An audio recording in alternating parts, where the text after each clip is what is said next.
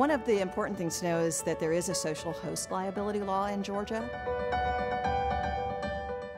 I'm Michele Stumpe, and my expertise is in alcohol licensing and compliance.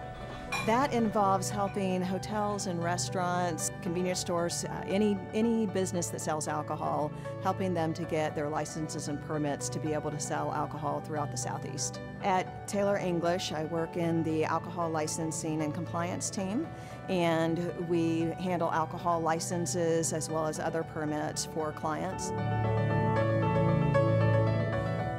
And what that means is that it doesn't matter that you're not in the business of selling alcohol. If you provide alcohol at a party, whether you're a business or even just a resident, you're having family over, you're having friends over, if you provide alcohol and somebody leaves intoxicated, or you provide alcohol to a minor, there is liability there. You can get sued, you can go to jail.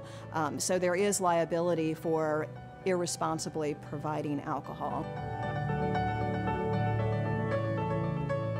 If you're hosting a holiday party, the first step is to make sure that you're sending out notices to guests ahead of time to let them know the importance of responsible consumption and drinking. Other steps can include making sure you have drink tickets. Having social host liability insurance is another one. When you're planning your menu, making sure that you've got plenty of high-fat and high-protein items on your menu that help to absorb the alcohol. Make sure you have other alternatives, plenty of water, plenty of other non-alcoholic beverage alternatives as well.